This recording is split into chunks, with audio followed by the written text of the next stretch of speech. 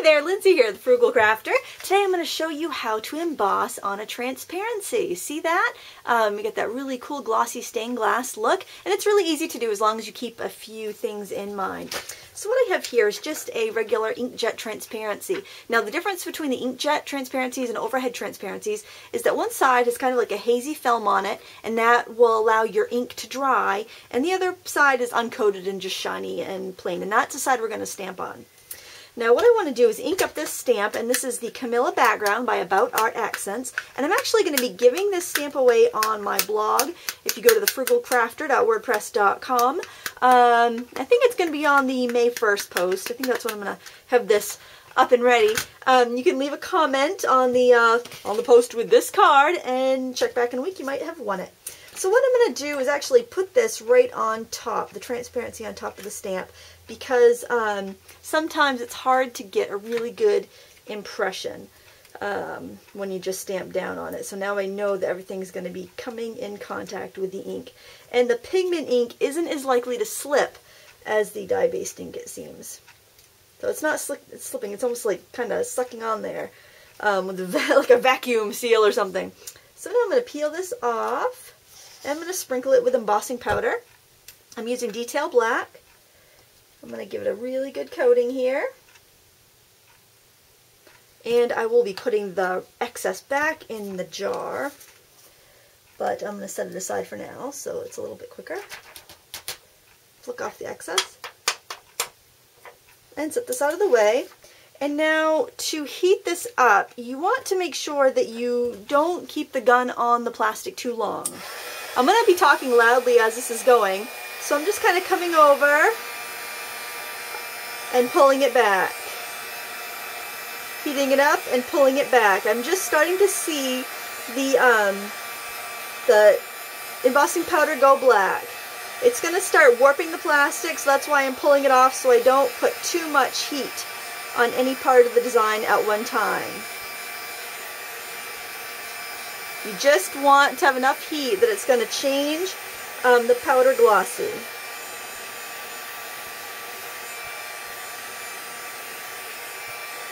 It will flatten out as we go along. This is a lot thinner probably than the kind you'd buy for stamping, but as you can see, as long as you're careful, you can use it.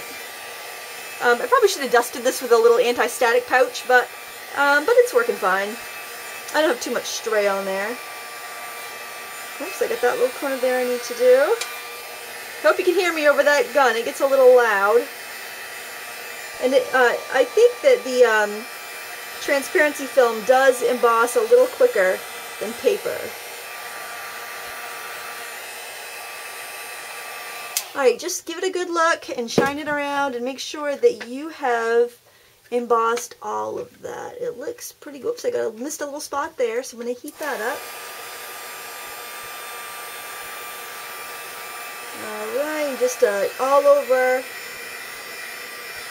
heat will kind of flatten it back out again. So there, now we've got a nice flat embossed piece. Now we're going to color this, and the reason I had you stamp and emboss on the slick side was because we can use watercolors to color the other side. Or you can use ink, or you could take some of your ink and add it to like a metallic ink if you don't have these metallic watercolors. These were $6. I don't know where I got them. I've seen them at stamp shows. I think I probably got these through Dick Blick or Cheap Joe's or something. So what I'm going to do is actually just add a little water to my palette, and I'm just going to go ahead and color. I want the paint kind of thick. I'm just going to color in my design very quickly here, and then we'll actually be able to dry this. You can either leave it to dry, or you can dry it with your embossing gun, which is kind of nice. So don't be afraid to try this with vellum. I'm sorry, well, try it with vellum, sure, why not, because that's also a plastic. Don't be afraid to try this with your transparencies. If you use an overhead transparency, you're probably going to need to use like acrylic paint or something, because the ink is not going to dry on those as well. Alright, and since we're painting on the back, you don't have to be too neat, because the paint's only going to show through the clear areas. This is such a pretty stamp. You can do this with whatever stamps you have, but it's nice if you have something with a nice thick black border, because then it really looks like stained glass. These metallic watercolors are Really beautiful for this effect too. But you could just use ink, watercolors, whatever you have. And since we're going to be backing this on a white embossed panel, even if you just use ink or watercolors, it's still going to show up. Because the light is going to go through your embossed panel here, because it's a clear panel, and it's going to bounce off the white of your card, and it's going to come back to your eyes as beautifully brilliant color, just like a watercolor painting, or stained glass. Okay, I think I've got almost all my leaves there. And my background, I just want to do some blue, and I'm just, to clean my water brush, I am just squirting out some water and wiping it on my scrap paper here. And I like this blue, so I'm just going to go in around and paint the rest. And don't worry if you get on top of any of those black areas. Now, if you've after you stamped, if you noticed you missed a few spots, after you've embossed it, you can go right over there with a Sharpie, a black Sharpie, and fill it in. There's nothing wrong with that. Oops, I think I saw a spot where I missed the a leaf. This is terribly riveting, isn't it? I'll pretend I'm Bob Ross. Paint the happy little background. Isn't that relaxing? That's me. I'm known for my relaxing videos, my relaxing craft videos. I'm just trying to be quick here and fill it in. Actually, this probably would be quicker if it was if it had fewer details in it. But this About Art accent stamp is really, really pretty. It's nice, all the little flowers on there. And it has a really nice, strong Asian design. Alright, I'm going to go back in and get those green leaves that I missed. I always miss a couple. As much as I try to get everyone, I always miss a couple. Alright, so I'm going to flip it over and show you what we have here. You can see how that kind of has got some nice metallic catching the light there. Isn't that pretty? Alright, I'm going to actually set this aside and see if it will dry on its own so I can spare you watching me dry it with a heat gun. And we're going to go on to the next part, and that is making the cool photo corners for this card. So what I have here is just a fancy square shape that I punched, but I wanted photo corners, so what I'm going to do is cut it corner to corner. And it's going to give me 4 cool photo corners. And you could use a paper trimmer if you like, to make sure you're cutting absolutely straight, but I'm not too worried about that.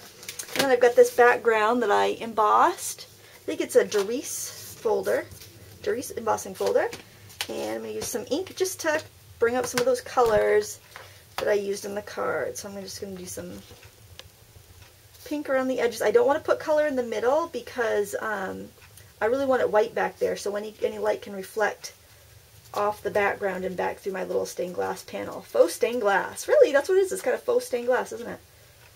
Embossed vellum faux stained glass. I saw a Judykins demonstrating embossing on vellum at the Heirloom Stamp Show last year, and I had never gotten around to trying it, so I thought, why not?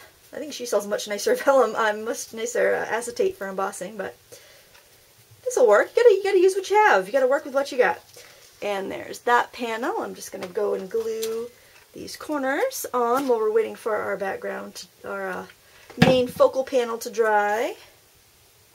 Love my hot glue gun, of course. And the thing that's nice, I always, before I toss, sometimes you get those small scraps of paper that you're just ready to toss. You don't want to file them because you'll never find them again. I'll punch whatever shapes I can out of them before I toss them. And then it comes in handy when I'm making a card. And, you know, I just grab this shape out of my punch box and it was all ready to go. So that's a little tip to do with your little scraps of cardstock instead of tossing them out. You get a little bit more out of every piece. And I also want to put a few flowers on. And maybe I'll do those green. I think green on green might be nice. A little different than the other one. Let's hot glue those on as well. This is a nice all-occasion card. You could use it for Mother's Day. You could use it for a birthday. A lot of times I'll just have a bunch of plain cards and I'll wait and put a sentiment on it when I'm ready to hand it out. Or just keep them blank. Just send a just thinking of you, just because card. Those are always nice to get too. It's always nice to get a card when you're not expecting it. Alright, and that can be adhered right to my card base. Like so. And well, I'll use double-sided tape for that. A lot of times I get my card bases put together kind of crooked because I rush it with the hot glue. I like both sides of that. I like this side of the embossed panel too. It looks like a quilt. That'd be pretty to do on a pattern paper or some origami paper. It'd look like a quilted piece after that. There we go. And our card base is ready to rock, isn't it? There. Might need to trim a little bit off the edge because it's a little thicker there, but I'm not going to worry about that. Okay, back to this. Let's have a look-see. We're going to heat it up a little bit because it's still damp. And this is the reverse side. It's still damp in a few spots. So just zap it for a couple seconds here to dry it off. I could probably blot at that if I wanted to. Remember, try not to put heat. It's kind of like when you use a hair dryer and you're moving it. It's kind of what you want to do when you're working with acetate or vellum plastic because you don't want to warp it. Just got this one little bead of ink in the middle that doesn't want to dry on me.